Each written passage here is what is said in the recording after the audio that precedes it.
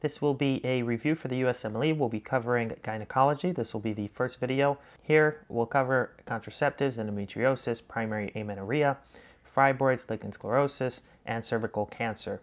There are many other important topics that hopefully I'll be able to cover in future videos, but they will not be covered here. I have no disclosures. We'll begin with contraceptives. There's a few points I'd like to make. With oral contraceptives, there is a stigma that they could cause weight gain. This is not true. An absolute contraindication for OCPs include a breast cancer that is hormone sensitive, migraines, high blood pressure, hypertension, as well as antiphospholipid syndrome. Down here, you can see this small thing. Down here is an IUD. This can be inserted into the uterus. The string hangs out of the cervix, so it can be extracted when the time comes. This is the Mirena.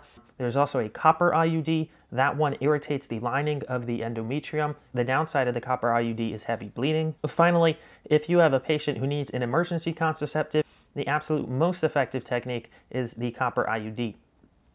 Endometriosis classically presents with infertility. She's complaining that she has pain with defecation. When she urinates, it's pain.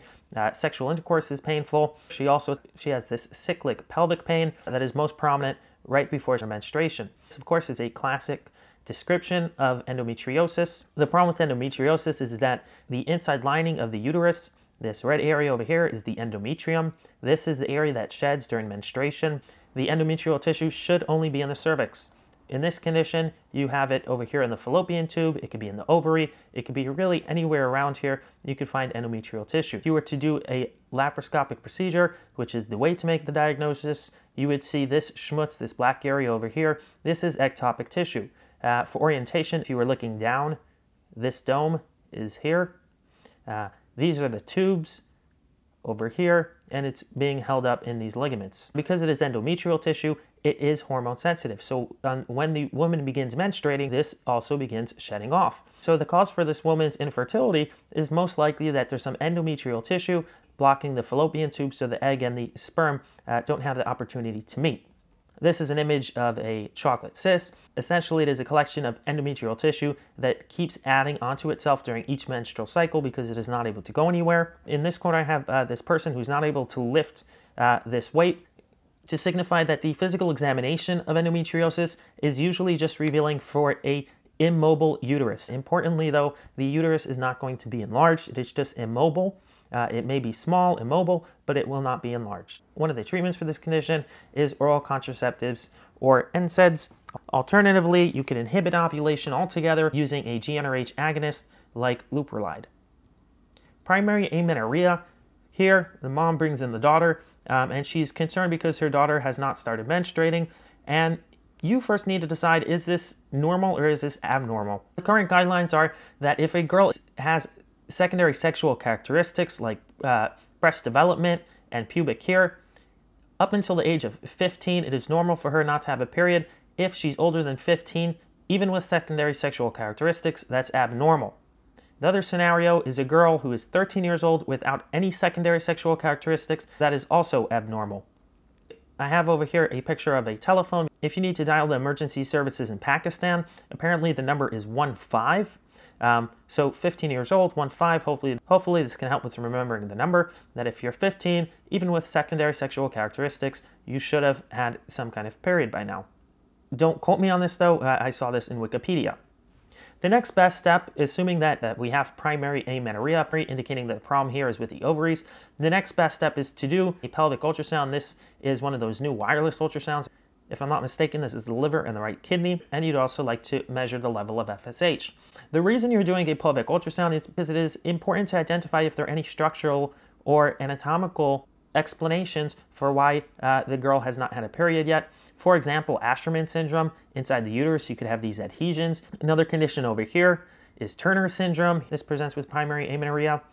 This man saying hi reminds me of the hymen. If you have an imperforate hymen, then the products of menstruation will just collect behind it, and with each period, it will just add on and become more and more painful. The treatment for an imperforate hymen is incision and drainage, and you'd also like to get an ultrasound of the kidneys. Here's another condition that presents with primary amenorrhea. This is androgen insensitivity syndrome, where essentially you have a XY chromosome, so you have a male genotype, but a female phenotype. In this scenario, you don't have ovaries, so that would be an explanation for why you have amenorrhea. Regarding fibroids, the typical presentation is an African American female who's complaining of painless, heavy bleeding during her periods. The bleeding can become so significant that she needs blood transfusions.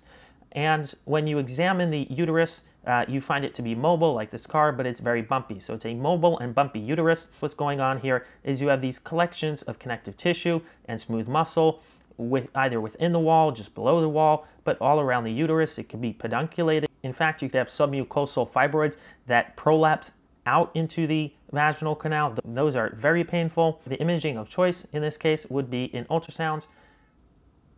Lichen sclerosis is commonly tested, very likely because it is a precancerous condition and important to recognize. It has a bimodal presentation. The patients may either be young girls or older ladies who have already experienced menopause. And the reason for that is because it is caused by a low estrogen state, which both of them experience. They may come in complaining of some kind of discoloration, some kind of lightening of the skin, and where it feels thinner. It may be very itchy, and it can extend all the way to the perianal region. Because this is a precancerous condition, if you see this, it is very important to get a punch biopsy using this tool. I have Finding Nemo here because sometimes examiners like to mention that the labia minora is lost. So Finding Nemo was lost, so that is a classic description for lichen sclerosis. Cervical cancer will be the last topic that we cover. At the end of the uterus, where it transitions into the vaginal canal, there is an area that sticks out over here. This is the cervix. Here's another image of it. Up here is the uterus. Here is the upper third of the vagina, and here is the cervix.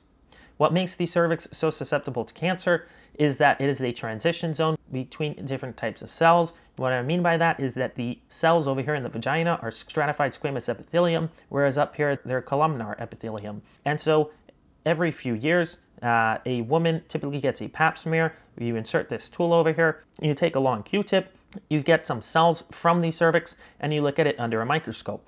And what you're essentially looking at is for the types of cells, and the way that we categorize them, they could look like this, where they're normal, they're all the right shape, they have the purple, this little nucleus is all nice and homogeneous, it's all the same size, versus later stages, for example, high-grade CIN, these are high-grade intraepithelial lesions, or CIN3.